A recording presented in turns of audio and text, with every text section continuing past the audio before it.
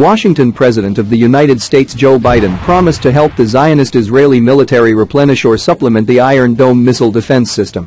The promise was a form of America's full support after 11 days of Zionist fighting with the Palestinian resistance groups in Gaza. Israeli ionists and Palestinian resistance groups in Gaza, Hamas and Palestinian Islamic Jihad, confirmed the ceasefire agreement which began on Friday, 21/5/2021, at 2 a.m. local time.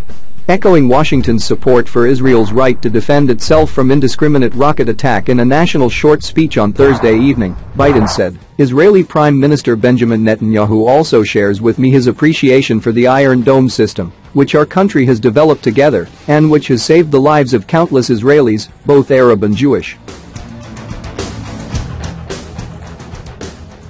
I reassured him of my full support for replenishing Israel's Iron Dome system to ensure its defense and security in the future, Biden said, as quoted by Russia Today.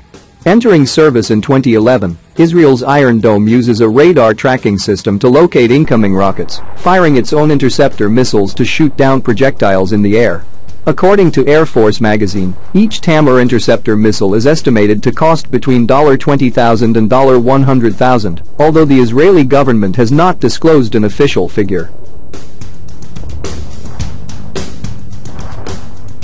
This system was seen in action time and again during the latest turmoil, with the Israeli Defense Forces, IDF, claiming a successful interception rate of around 90%. President Biden also noted that Israel and Hamas had agreed to a ceasefire, which took effect within hours of his speech. Mediated by Egypt, the deal was reached after 11 days of fierce fighting in the blockaded Palestinian enclave, during which thousands of rockets were fired at Israeli cities and IDF airstrikes on Gaza. At least 230 Palestinians died in the fighting, including 65 children. Meanwhile in Israel 12 people were killed, including 2 children. Biden regretted that the upheaval resulted in the tragic deaths of so many civilians, including children. He sends his heartfelt condolences to all the families, Israelis and Palestinians, who have lost loved ones.